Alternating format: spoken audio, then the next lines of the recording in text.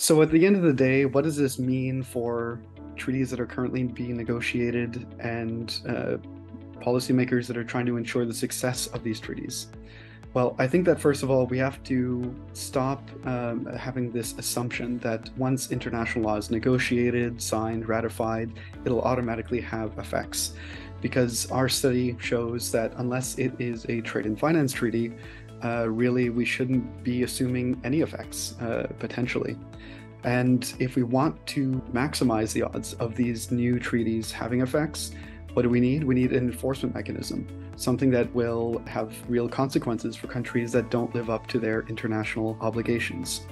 The other thing is that we should be prioritizing the actual treaty negotiating and signing process, making it public, reaching out to as many people as possible, and ensuring that there's this widespread understanding of why these global issues matter. If we're not able to include an enforcement mechanism, if you are sacrificing including more countries at the expense of making a stronger treaty, that's not the road that we want to be going down. Because to have impactful treaties, they're going to have to be the strongest version that is being negotiated, or we risk having all kinds of treaties regulating policy domains of humanitarian law, global health, environmental law that are just not impactful.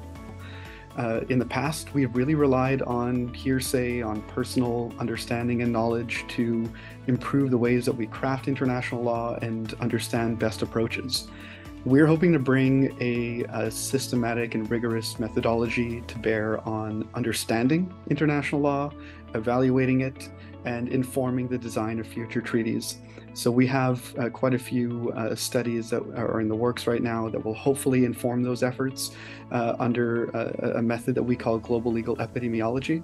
We're hopeful that it can contribute to more impactful treaties that are able to change the world for the better.